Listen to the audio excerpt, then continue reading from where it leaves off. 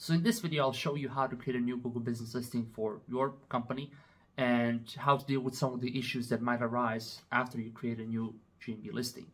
GMB, Google business listing, is just a shortcut, so I'm going to use those two words interchangeably, so get used to it. The reason why we want to have a GMB listing is because in this day and age, it's absolutely necessary. It's necessary for people to actually find your business, and it's also a really great tool if you want to get more customers for your business. Now, in order to get full benefit of having a GMB listing, there's a lot of things that you actually have to do. You need to have a really well-built website that's optimized for SEO. Your GMB listing has to be optimized, and there's a lot of different factors. And that's something that I'll cover in other videos. But this video is supposed to be like the first step that you have to take in order to have in order to actually get some results. Now, in order to get excellent results from your GMB listing, there's a lot of different things that you actually have to do. You need to have a really well-built website that's optimized for SEO. Your GMB listing has to be properly optimized, and there's just a bunch of different factors that come into play when it comes to ranking high on Google and getting more customers from Google. But in this video, I want to show you that first step you actually have to take in order to do anything else. What I'll also discuss is how to actually overcome some of the issues that you might face when it comes to creating a new GMB listing. But that's something that we'll get into later on. But for now, let me show you how you can actually create a new GMB listing. Type in business.google.com, click on the first link, click on the sign in button in the top right corner, and then log into your Gmail account. Once you log in, you can click on add your business.google. It's the blue link, and then fill out this whole form and you will create a new GMB listing. Now, what Google is recently trying to do is they're trying to remove Google business listing dashboard. They're trying to remove, they actually already removed the GMB app. So they're trying to make business owners access their listings actually through Google just by searching for, your business name and all that, so that you can manage it straight from the search. But in my opinion, I don't know if it's because I'm, too used to that stuff, or, if I'm just way too old school.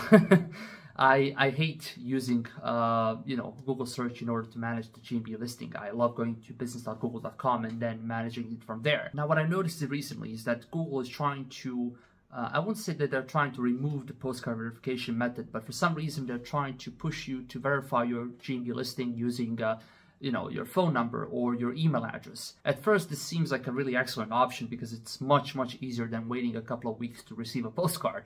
But actually, what happens is probably because these methods are a lot easier, it's also a lot easier to get your GMB listing suspended after you verify it. And then you have to go through the whole reinstatement process where you have to contact the GMB support and all that, and that's just horrendous and it's really difficult and it takes a lot of time. Now, if Google tries to force you to verify your listing via text or via email, what you can do to avoid that and to request a postcard verification method is you can just remove your phone number and your website from your Google business listing before you verify it.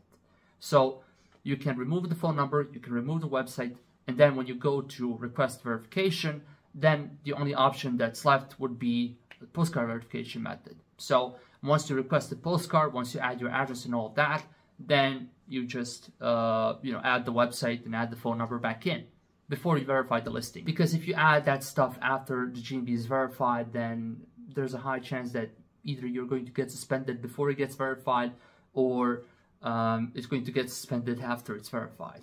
It's just super easy to trigger GMB suspension, so I would definitely recommend you to be really careful when it comes to modifying the information that's on your GMB listing, especially after it's live. Before it's live, you can modify whatever you want, but after it's live, be careful. And what you can do is, if you don't receive your postcard within, 20-25 days, what you can do is you can request another verification postcard, and usually this does fix the issue. It usually takes you up to maybe 2 weeks to receive a verification postcard. They say it's a couple of business days, and I don't know, recently only in rare cases can you verify your GMB listing in only a couple of days. But usually it can actually take very frequently up to 3 to 4 weeks. So I wouldn't rush to resend the verification postcard, but at the same time, I wouldn't wait too long either. Now, in case your GMB listing gets suspended, what you can do is you can actually file a reinstatement request form. And I'm going to link to that form in the description.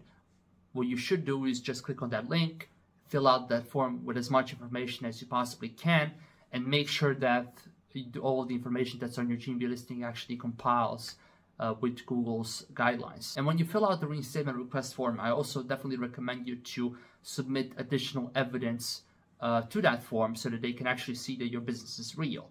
And by additional evidence, I mean your business license document, for example, that shows your business name and your address at the same time, or any other business documents that just show your business name and your address on the same place, so that this way they can actually see that your business is registered there, and that should fix this issue. After you submit the reinstatement request form, you should receive an email from Google that says we received your request and all that, and we'll reply to you as soon as we can.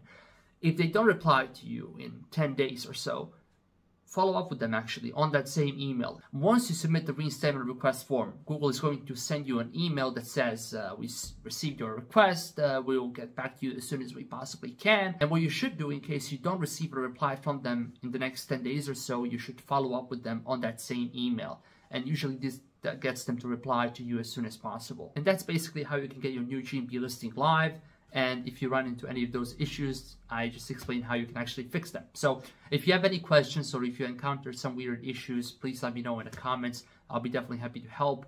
I can't put enough information in one small video, but I'll record new videos in the future that show you more and give you more advice on how you can optimize your listing, what you should do next in order to get more customers and get much better results for your business. So thank you for watching, and definitely let me know if you have any questions.